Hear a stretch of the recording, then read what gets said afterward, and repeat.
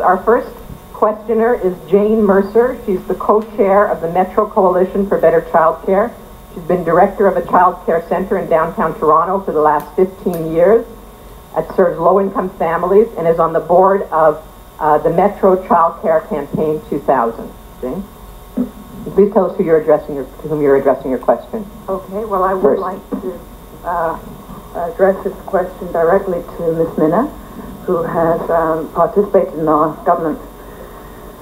The 1984 Abella Report on Equality in Employment called childcare the ramp that provides equal access to the workforce for mothers. Since then, every federal election has promised action on childcare, but these promises have not materialized. Instead, the 1996 elimination of the Canada Assistance Plan eradicated all federal dollars for regulated childcare, and in most provinces, childcare has been cut back, reduced, or deregulated. Virtually all forward-looking industrialized nations now have childcare policies, but for women in Canada, accessible, high-quality childcare is a more elusive dream than ever. If elected, what specific actions will you and your party take on this issue of national importance? Well, firstly, it is an extremely national importance to me, and I know it is also to my party. In 1993, we asked the provinces to establish a national childcare program. There wasn't a take-up at that time on that offer, because we're looking for national objectives, national principles, not just transferring money piecemeal across the country. So I think we have to have a national child development plan for this country that is consistent right across the country. But we have, in the meantime, added 6,000 Aboriginal childcare spaces. $60 million for BC improved access to childcare was given as an initiative. $1.6 million for National Clearinghouse and Quality of Childcare. But more importantly, the government is very clearly discussing with the provinces right now to look at a national child agenda. The national child agenda does not just include childcare, but it includes the child tax benefit, which we've already started, child poverty being the first piece to be negotiated. But the provinces have agreed that there must be also a national childcare agenda and a national childcare discussion. Those are the kinds of things that are being discussed now to deal with it. The Minister of Health is one of the ministers leading this discussion to get on with it, so that women in this country have a choice in their childcare, a quality childcare for all children. And this is reinvesting in the families, and the communities should be involved with the kind of discussion as we go towards that process. Because to develop a proper national children's agenda in this country requires involvement of community, the provinces, and the national government. We can't do it piecemeal and a bit here and a bit there. It's got to be comprehensive. So that the first piece was, in fact, the child poverty piece. The next piece is the child care piece. Thank you. Okay, what we've decided is that we will move, each person will answer that question, and then we'll get into a general discussion. Ms. McDonough? I'm sure Canadians would be pleased to know that that the Liberals have, in fact, a commitment to national childcare, because it doesn't seem to have been mentioned in Red Book 2. This time we mean it. The NDP commitment is clear, absolutely clear on childcare. Our program sets out a commitment to 150,000 new spaces by the year 2000. And Judge Abella was absolutely right when she said that childcare is key in establishing economic equality for women.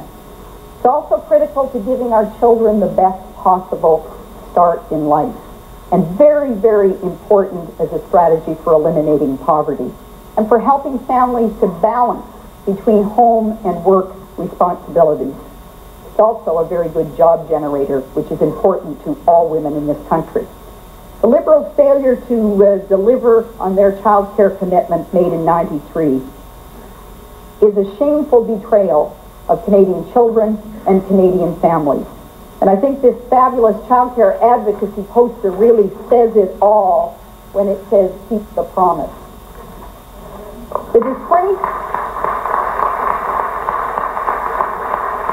The disgrace of the Liberals' betrayal on the national child care program is matched only by their elimination of the 50-50 cost sharing between the federal government and provinces under the Canada Assistance Plan for child care.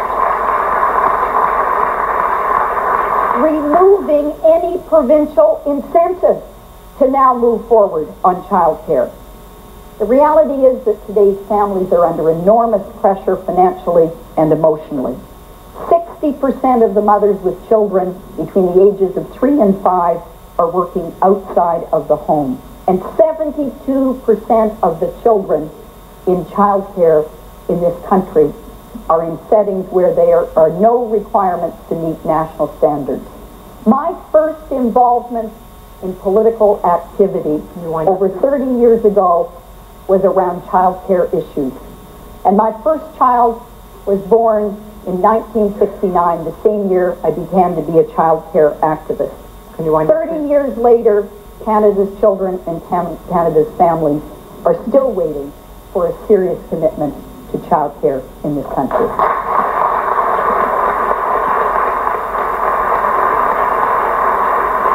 Unfortunately, we don't have the great setup they had in the leaders' debate that was televised, so if people could just glance my way every once in a while and I'll give you your time.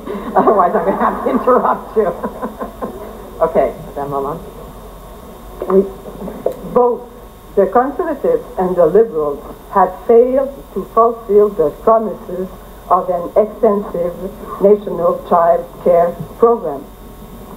It is easy to say that provinces have refused. I know very well that Quebec wanted that money for child care. The Liberals had promised to create 50,000 places at the cost of 750 million, but decided not to do so, and talk now of recycling that money into child allowances or credit fiscal allowances. In Quebec, we don't want national standards. We are not against national standards, but we don't want them be imposed by Canada. And this doesn't mean that we don't want child care. We have, and in fact, I'm very proud to say that the government, in that period of cuts, of deep cuts, has decided to put more money in child care. There will be an increase in the number of child care places this very year, and an increase is a promise of 70,000 more until the year 2001. So when we talk about child care and when we will talk about poverty, we are driven back to that question of national standards as far as Quebec is concerned. We have fought in the House for money for child care places, but at the same time we have fought against the fact that national standards be imposed on us. So we'll have to go through that again until.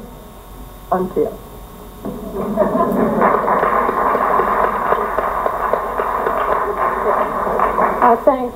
Reform offers a fresh approach to childcare based on choices. Current tax laws are currently set up in such a way that parents are encouraged to send their children to institutionalized daycare for financial reasons. Parents who wish to care for their children at home are discouraged to do so, and we believe that the tax laws should not be any place for deciding on the choice of childcare for your children. To allow for choice in childcare, reform government would extend the childcare tax deduction to parents, allow parents to choose whether they want to send their children to daycare or to care for children at home, to make it as fair as possible for families of all income levels. We'll turn the deduction into a tax credit and make it refundable so everyone gets the savings. Currently, the child care deduction is only available for receivable child care, and according to Revenue Canada, only 10% of Canadian families claim that deduction. Our $3 billion program will go to 100% of Canadian families. In order to give more money to families, and in particular spouses, we would increase the spousal amount from $5,380 to $7,900, and it would also equal our new personal exemption, which levels the playing field. That helps single parents because many of them treat their eldest child as their deduction. I have lots of friends who would like to have their children cared for by grandparents, co-op with other mothers, There are various ways of caring for children other than institutional daycare. What we want to do is make the tax system neutral with regard to daycare and give families a choice. Thank you. Okay. Okay, now we're into our period of open discussion. Who wants to start? Yeah, I'd like to ask Maria Minna, on behalf of the Liberal Party, how is she can be so willing to accept the excuse that only 10 out of 12 of the provincial and territorial jurisdictions were on side with moving forward on childcare, and therefore used it as an excuse for doing nothing. We wouldn't have Medicare in this country today if the government at the time had taken that approach. What the government did was it moved forward with those provinces, starting with the NDP province of Saskatchewan, that were ready to move on a universal Medicare system. And then other provinces came in. And within 4 years, there was a national universal Medicare system. That's what we need to happen in this country for childcare.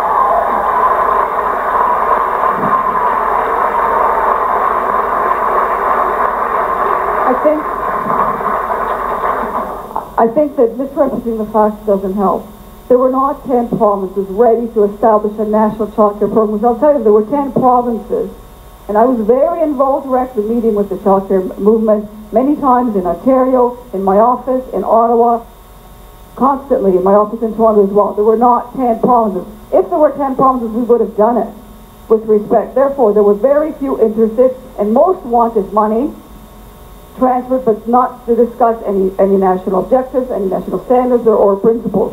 And it seems to me that if we're going to get into it, we ought to at least begin, even if we begin with 4 or 5 provinces, begin to lay down a framework of some kind. This is why now there is a discussion going on to establish a national children's agenda. The provinces finally have agreed that we need to establish in this country a national children's agenda, which includes the poverty issue as well as childcare. The two are linked. There's no way of delinking them.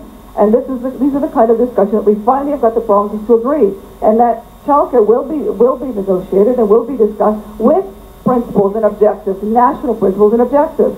There's no point having constantly giving money to Mr. Harris in Ontario and saying, well, here's, I don't know, $50 million, do with it what you like, because he's going to fund private childcare centers and not keep the school open, the childcare that's attached to the schools, or the not-for-profit childcare, or bring in regulation of any kind. There has to be a national discussion on this, and this is what's happening right now. So that you can't tell me that there's 10. There were not 10. That is totally incorrect, and I'm factual. You know that. There were not. There is one main problem that has not been addressed, and it is that Canada, its last government, was very proud of being ahead in the fight against deficit. But it didn't say, and it is not of common knowledge, that Canada is trailing as far as social spending is concerned.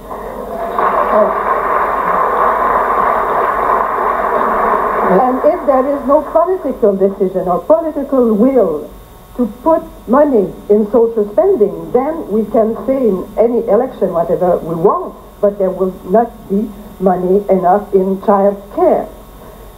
The question of the national standards will always be there as far as Quebec is concerned, and no one here will convince me that in Quebec we cannot decide for ourselves what national standards we should have in Quebec as far as child care, daycare is concerned. I'm very proud of what is put in place right now. It is not complete, we don't have enough money, but I think that it is a very good start. Ms. McDonough had her hand. Well, but Madame Lalonde, my concern is that when you say basically, well, we're going to be happy with what we do with Quebec and childcare, you're essentially saying the rest of you are on your own. And that means that we're at the mercy of the Mike Harrises and the Ralph Kleins of the world. It's the Reform Party. No. It's the Reform party that's saying these days, if you're young, you're on your own. If you're elderly, you're on your own. If you're poor, if you're an immigrant, if you're a disabled woman, you're on your own. We don't expect the Bloc Québécois to take the same position. Okay, and one last comment from Ms. Branscombe, and then we're going to have to go. We're going to have to. No. I guess I'm sorry. Go ahead. we believe that strongly that parenting has values, and the tax system now discriminates against parents that want to choose alternate forms of daycare. A two-income family, $60,000 a year, pays $7,000 less taxes than a single-income family with the same income. And we believe that we should applaud parenting, and parenting has value, and our party is firmly committed to encouraging families are a priority. Thanks. Okay, we're going to have a brief follow-up, very brief, because we're running late. I just want to say that you may be on top of the deficit, you are trailing on social programs, and you have absolutely abandoned children. We have outrageous levels. We have outrageous levels. They are shameful levels of child poverty. And we know that kids are poor because their parents are poor. And their parents are going to be poor if they can't get to work. And they cannot get to work if they don't have childcare. You have promised us a national childcare program. We hear tonight your opening words that childcare is of national importance, that it is of enormous importance to your party. We need to have a national childcare program so that every woman from coast to coast can look to this government and her fellow people in the whole of Canada to support her as she goes to work to provide for her child. Okay. I want to respond briefly, very briefly. Okay. The government's commitment is strong. I have worked for the last 3.5 years with colleagues of mine inside pushing for these kinds of things. Do you think that the child benefit plan happened by happenstance? Do you think that we're negotiating now with the provinces that osmosisly came out of the provinces to decide that suddenly they wanted to have a national child program? It started way back at the Social Security Review as I went across this country with about 5 or 6 of other colleagues that got together. We consistently formed ourselves into a lobby in the House to make sure that as soon as money was available, this had to be the first priority. This is why we're dealing very immediately, right now, with child poverty, and childcare is the piece that is going to be negotiated with the National Children's Agenda. This is aggressive work on the part of myself, 5 other MPs who have worked aggressively on these 2 issues inside to make sure that the government took action on that, and it is happening. Okay, thank you very much.